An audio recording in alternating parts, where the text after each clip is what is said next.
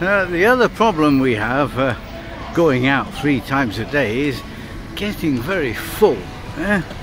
So now we're looking for just a little snack somewhere. So we try this one. Let's have a look at the menu. Look at all these yellow shirts.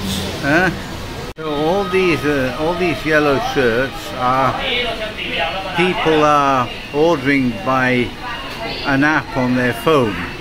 So real customers have very little chance. She said she can't do it because it's too slow. Okay, we gave up with the last one. Let's try this one.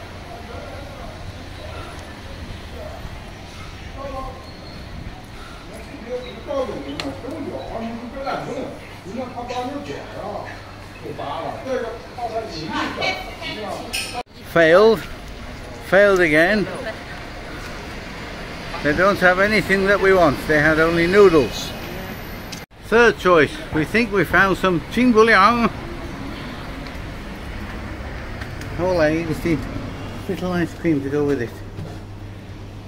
Have mango, have grape. Mango, grape. Yeah, add fruit. Here, fruit. Peanut. Peas. Beans. Beans. Okay. Not red beans. For me, anything. All of these places now have more than one microwave, because the yellow shirts and the blue shirts will come in for the orders. Now we will sit there, look.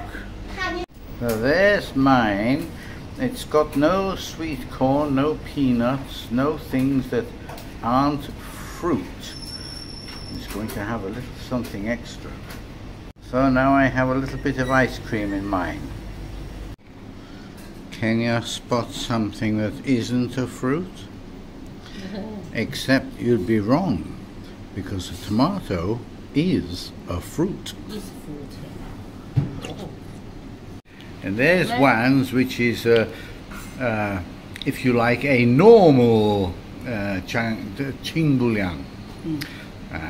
So it's got fruit in it, but also has peanuts and seeds.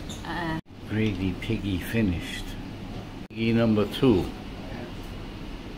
We did it. You say it. What do we eat? qīng liáng. qīng liáng. Which doesn't seem to mean what it says. I'll look it up when I go home.